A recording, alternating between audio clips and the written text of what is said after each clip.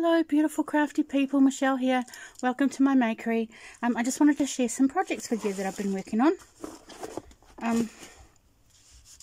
Now, as you know, if you've watched my recent videos, I finally received my order from scrapbook.com and my first ever Doodlebug stuff. So in honor of Halloween, I cracked out my Doodlebug Ghost Town. And I've made this. This was a tutorial I followed. It was a Stampin' Up tutorial, and it was just for, this is supposed to be like a gift card holder. And so the gift card would go in, there is actually a pocket in behind this ephemera. So the gift card would go in there, and it's like a card, and it's pretty, and it can also be like a little, you could put some photos on there if you wanted and keep it in your purse or whatever. But I just made this little folder because I wanted to play with these beautiful papers. They're so bright and so adorable. So that's my first project from my Doodlebug that I made. I might send it out as Happy Mail and put some tags or something in there. So that was number one. And then I decided I was going to make some cards. Just some Halloween cards to send out to some friends. So this is my first one. I'm sorry about the light. Hang on, let's see. Bring it down a bit. Is that better or is that worse? I'm not sure. So this is Ghost Town again. It says best night ever, 31st, with the little witch who's so cute. And I hate spiders, but that one's really gorgeous. And then Hocus Pocus, and I put some candy there. This paper, no, that is Ghost Town paper.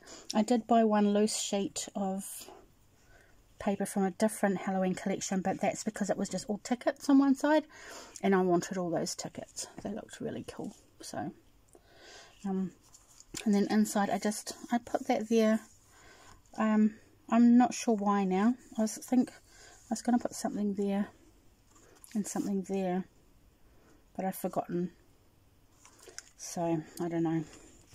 And then I made one with a purple background with this gingham, which is so bright. And then the little tricks and treats, little candy shop there, a little ghost. This is a sticker. This is not one of the ephemera pieces. This is from the mini icons stickers for like planners and stuff. And then I put the little frog balloon sticker there as well, and some stars. I didn't want to make them too dimensional because I want to send them, and I've already got 1, 2, 3, 4, 5 layers of cardstock, you know. So, and then I just put the little bat sticker inside, which is cute, isn't it cute? So adorable. So that was my second one. Oh, crumbs from somewhere. And then so this is my third one, and this is one of the chit chat pieces. And then this is another sticker. It's a ghost with his little wagon full of treats and pumpkins, and the little mouse. I like the little mouse features in quite a few of the little stickers, so there'll be a little mouse there. So I like that one. I just put some candy inside. I might have to put some stickles somewhere. But so far that's what they look like. And then this one is made my kids cringe because may I be frank, and it's Frankenstein. They're like, oh mum. So yeah, the little mouse again, this candy, and this candy paper, and yeah, and more candy on the inside. And then I also made a couple of rosettes. These ones, this is a little witch. It's just a purple card rosette. A couple of little scallop circles of the paper in the background, an ephemera piece, a chit chat, and some black sequins glued on. This one is a vampire, and I put some lime green fringing behind there just to give it a different pop of colour. There's some of the scallop circles of paper, the ephemera piece, and I put a little frog sticker on there as well. So that's what I've done with my Doodlebug stuff. As you all may know, I've signed up to become a Stampin' Up demonstrator here in New Zealand, and got my starter kit. I do have some Stampin' Up products, not a lot. I have a fair bit of cardstock and some inks, a couple of stamp sets, that's about it. So with my starter kit, I got a card kit that I ordered, and it came with a Stampin' Spot, if I can find the correct one. This is it, grey granite Stampin' Spot, which is actually a lovely colour, and this is the colour here. This is the card kit. It made 3 different types of cards, and it made 3 of each card. It came with a Stampin' Spot. Oh, my mouth won't work. It came with the Stampin' Spot. It came with these beautiful little enamel dots. It came with all your pieces of paper and your cards and envelopes and these little die cut pieces, and it came with the stamp set, which is this beautiful, I think it's a rose in full bloom, and some leaves. Now what I really like about this stamp set, I don't know if you can see it, but this is just stamped once, and it is given this beautiful depth to the stamp. I don't know how they do it, but the beautiful darkness and the lightness, and it's just amazing. And the quality, like when I stamped it, I was amazed. Yeah, it's beautiful stamp. I can't wait to stamp it in more colours and see how it looks. But so anyway, this is my first one from the card kit. I don't believe I stuck to the rules of how the card kit was supposed to be used. I kind of did some different ones. So, and this is another one, and you come with this piece of paper here. It came with the pink ones printed on it, and it came with this, but you had to stamp your own sentiments in there. You could choose which sentiments you wanted, and it came with these pink jewels as well, and the corrugated card came with everything, and the twine all came in the kit. So there's another one using the yellow combination, and then there was also this green one was an option. So I really like how these turned out. They're very, very pretty.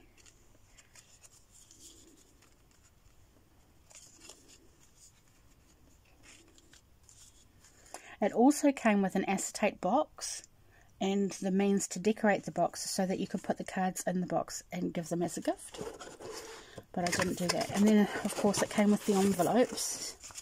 And the envelopes all have coordinating, I don't know if you can see that, it's yellow on that one, coordinating pattern inside them. That's the yellow again. See? So it's the pink one. This must be, no, it's another pink one. What have we got here? And the green one. There's some words in there. So that was really nice. And so I got that because I thought, well, that's going to give me some cards to send out to people. It gives me a colour of ink that I didn't have, which is the grey granite. And it also gave me that beautiful stamp. And there was some twine left over. So for the price, I thought that was a real good starting point of building a collection of good quality, wonderful products. And then I also got, let me show you. I think I have shown you, but I also got this, which is the Sweet Little Stockings. And it's a photopolymer stamp. And it also came with some dies, which, here they are, the stocking dies. Okay. And it's to cut out the stockings, the faces of the animals, and then there's presents and tags and the decorations and things. So I made my first one with that, with this set. Let me see if I can find it in my box of goodies here. Now I only have, as I said, one collection of their designer series paper at the moment. So I used that, and that was the Painted Christmas. Painted Christmas? Yes. So I used the Painted Christmas paper, and I had some of this cardstock, which I believe is what is that colour? Mossy Meadow. Yes, it's Mossy Meadow. And then this colour was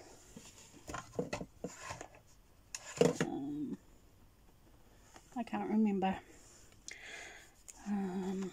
Yeah, anyway. And so I stamped 2 little kittens, and I stamped the stockings, and I stamped the little candy cane that came in the back there onto some white, laid that on crumb cake, put some of that on top of the painted Christmas paper, and then put it on the Mossy Meadow cardstock. And then the Christmas greetings sentiment is there, and I put that on there in the red, which is no, that's not right. I think it's real red. Yeah, it is real red. That's what that is stamped with. So I'm reasonably happy with how that came out. I coloured the kittens a little bit with some Stampin' Right markers. I don't have any Stampin' Blends, but they're on my list of things to get. Now this card was another tutorial I followed off a Stampin' Up demonstrator, and it's supposed to be another card holder, gift card holder, but I'm not happy with how this turned out. So the gift card, you know, is supposed to go into here, and then it slips in there. But, yeah, just is sending lots of love. So that was that one, using the sweet little stockings. And then on World Card Making Day, I think I showed you these that I made. And these are made using the Painted Christmas and just the real red cardstock and the white. And I just embossed the white with a Christmas themed embossing folder. And then I cut that. This is out of the labels.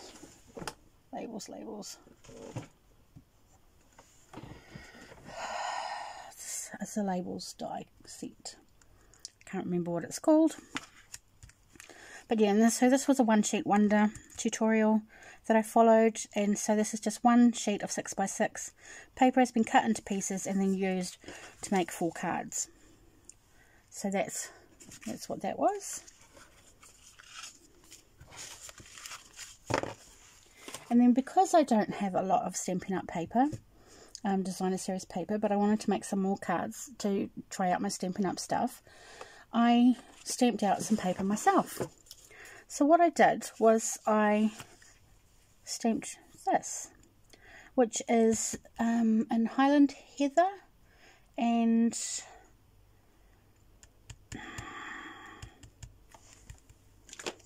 I don't know what colour that is, purely pomegranate, and which I don't think they have anymore. It's quite an old colour. And another colour. And then of course the Mossy Meadow again, because I do have quite a bit of that cardstock. And then I use the 2 shades of green. I think it's Pear Pizzazz, maybe, and Mossy Meadow. And stamped them with, and those were from the Birthday Blooms stamp collection, and just stamped those on some paper, and then stamped out the bigger flower, which is also from the Birthday Blooms, and then I coloured that with the ink and my water painters. So yeah, and then I stamped out the sentiment, which I believe is also from the Birthday Blooms collection, and that's how I made that card. And I'm very happy with how that turned out, considering I didn't have any designer series paper to use. And yeah, and so because I was happy with that, I decided to try and do a Halloween one. I didn't buy any of the Halloween paper because I only just signed up to become a demonstrator, and Halloween is in a couple of weeks, so I didn't think that was going to be a brilliant idea. But I did buy a stamp set, which ouch, I just dropped my trimmer on my foot. I did buy the Banner Year stamp set, which I thought would come in really handy because it does cover lots of different sentiments. Happy Thanksgiving, Christmas wishes, happy fall, y'all, a treat so sweet, boo, be merry, with a grateful heart, you're sweet, guess who loves you, happy haunting, to, from, and from all of us, which I thought was brilliant sentiments, which could cover, you know, just about everything. And then it had some little decorations, so a little heart envelope, so it could be for Valentine's Day.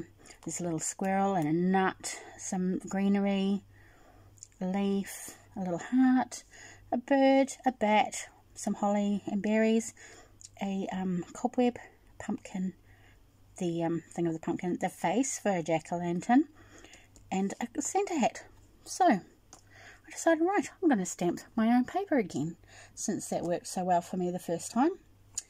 And then, after stamping the paper with, I used grey granite onto some light grey cardstock, I can't remember the name of it, and then I did black bats on it. So that was my paper that I used for my background, and then I stamped out some pumpkins and put the top on, gave them a little jack-o'-lantern face, and I cut some of those out. And then I've got an old label punch, and I punched out some labels and stamped happy haunting on them. And so this is my little Halloween card that I made with my little paper that I made by stamping out the designs on the designers to make my own paper. So I thought that was quite great. I'm very happy with how that turned out. It needs some sparkle. I'm going to have to put some stickles on there somewhere. But, yeah, or some Wink of Stella when I get it. So, I'm very happy with my purchases. And the fact that I can use them to make my own paper. Brilliant. So, thank you everybody for watching. Please come back and check out... in the morning I'm going to have my next Spooktober collab item will be coming out, and I'm really happy with how that turned out, so I'd love it if you'd come and have a look. Let me know what you think. I haven't decided yet whether I'm going to do a separate channel for Stampin' Up or whether I'm just going to label them separately. Because this is just my first real video showing you what I've made and stuff, I didn't do it separate. But let me know if you think I need to, or if you would like me to label them separately because you don't want to watch them, or because you do want to watch them specifically, or whatever. Anyway, if you're in New Zealand and you don't currently have a Stampin' Up demonstrator that you work with, I would love to help you if you want to purchase some of these wonderful products. You can contact me at my email address, which will be listed below, or you can find me as a demonstrator on our website. My name is Michelle Franklin, so you can do that. And what else? I don't have my own Stampin' Up site organised yet, but I'd be happy to send you a catalogue if you're in New Zealand and you would like one.